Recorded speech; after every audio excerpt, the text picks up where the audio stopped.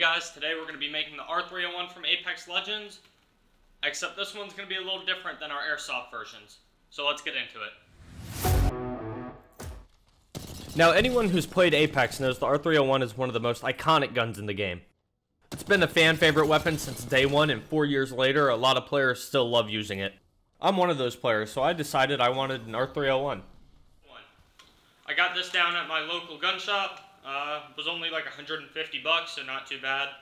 About all I could afford. I would love to go bigger with this, but I'm not going to spend more than I have to. So the first thing we need to do is disassemble our 22. Let's go ahead and remove the magazine and make sure the gun is clear. It's important when handling firearms to never assume the chamber is empty. Now this gun is pretty easy to disassemble. We just need to remove the two screws that keep the stock and the frame together.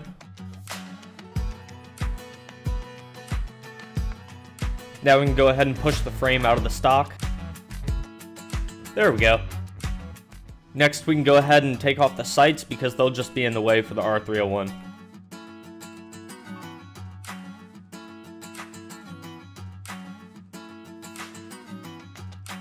And after definitely not struggling with a front sight, we now have our internals for our R-301. Now we can grab our calipers and start taking some measurements.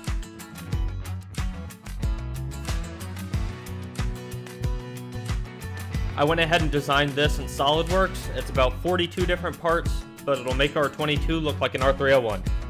This design took a few weeks, but as I was designing, I went ahead and sent parts to the printer. All of this is printed in PLA Plus on my Bamboo Lab P1P. The amount of time this printer has saved me is incredible. Let's go ahead and lay out all our parts.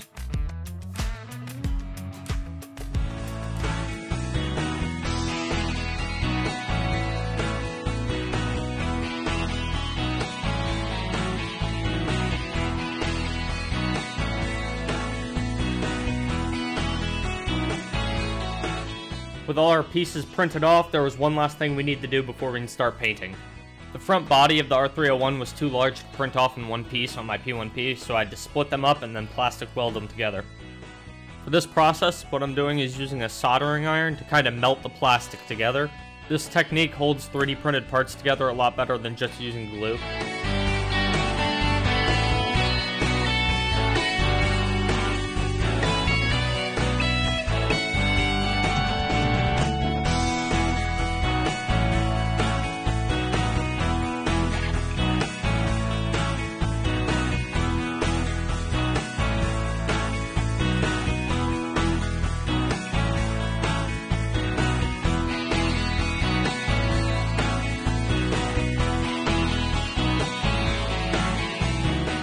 After plastic welding, I started filing it down a little bit just to get rid of some of that extra material.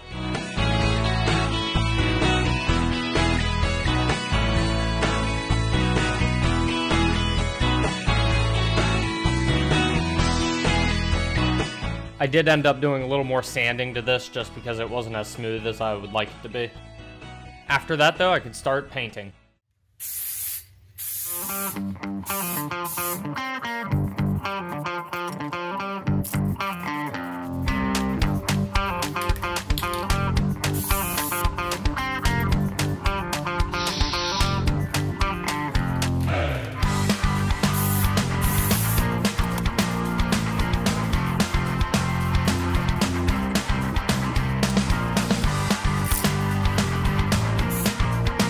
After our base coat, we need to go ahead and mask off some spots that we don't want more paint on.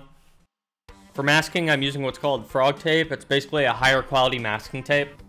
You get a lot cleaner lines with it, and it also pulls off less paint than generic masking tape.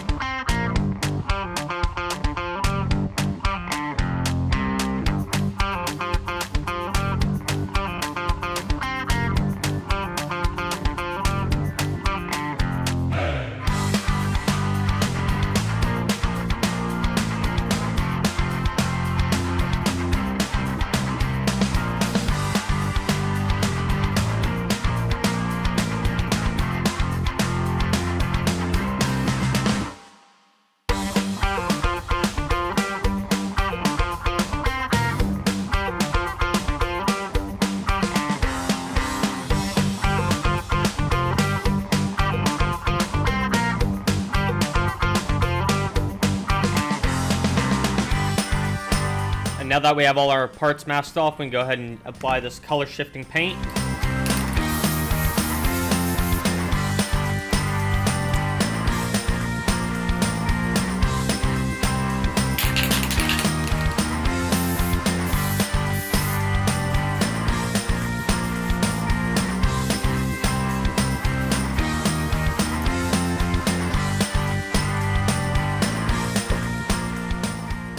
Now for one of my favorite parts of making props is removing the masking tape.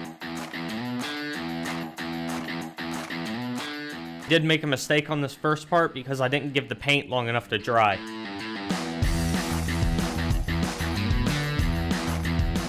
Now this is a great example of why I love removing masking tape.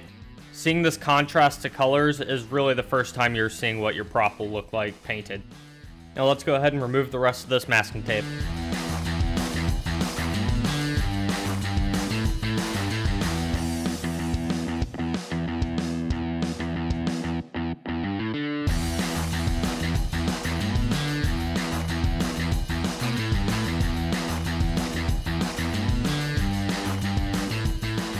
With our masking tape removed, we can start assembling the actual gun.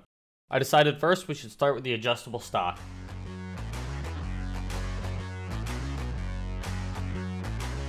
Mandatory boing.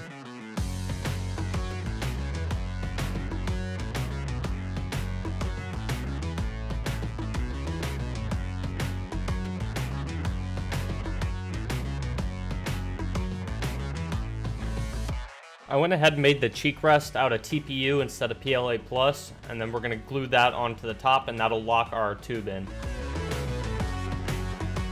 The pad for the back of the stock also got printed in TPU. It's not too much of a difference, but the bit of flex with TPU does add a little bit of comfort. After gluing the TPU pad on, we now have an adjustable stock. Gonna go ahead and fast forward through most of the build process. We're gonna be here for a while if we sit and watch each part. If you guys want to see the full build process, let me know down in the comments and I'll make a separate video for it.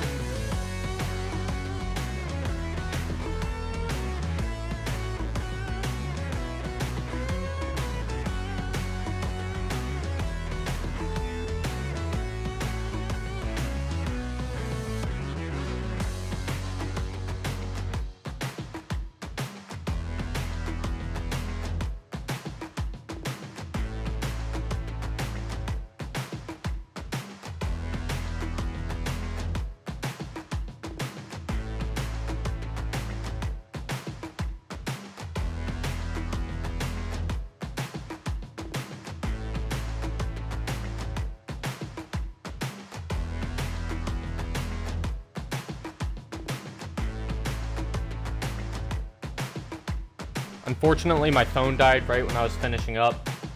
So I charged my phone, it was time to load up the magazine. I designed the dummy mag to attach to the 22 magazine, that way we can just hit the button and take it out. From here we can also take the 22 magazine off and make it easier to load by hand. We can go ahead and put 10 of these 22 long rifle bullets into our magazine.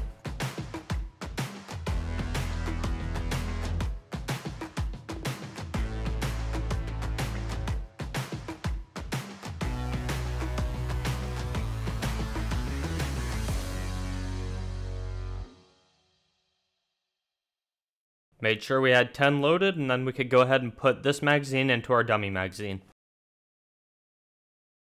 Now we can go ahead and put both magazines into the gun. With the magazine in, it's time to take it outside and test fire it.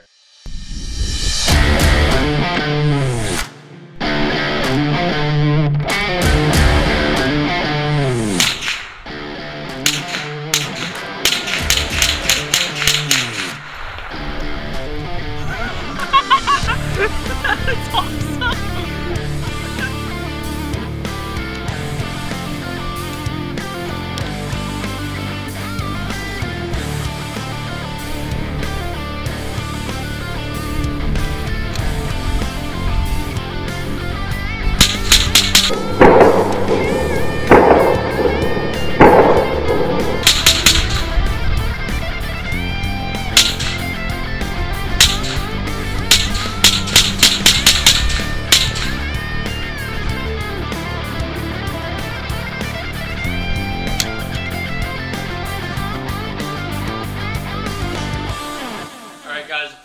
this far, thank you so much. This was by far my favorite project that I've ever done. If you guys want to see more projects like this, make sure to like, subscribe, and comment what kind of projects you'd like to see. I've already thought of maybe a G7 Scout that shoots 308, a Sentinel that shoots 6mm Creedmoor. I don't know, I think this would be cool projects to do. I'm still working on the Bangalore Tactical, but I see a lot more projects like this in the future. If you guys want to see that, make sure to let me know down in the comments.